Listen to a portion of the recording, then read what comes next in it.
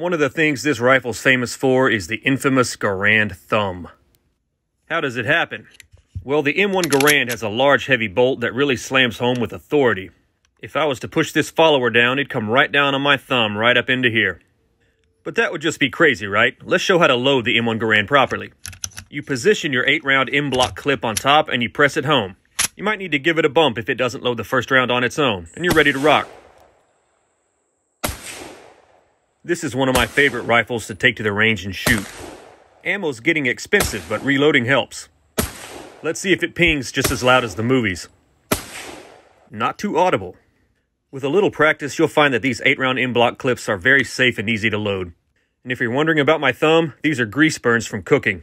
I haven't got my thumb caught in one of these yet, and I don't intend to.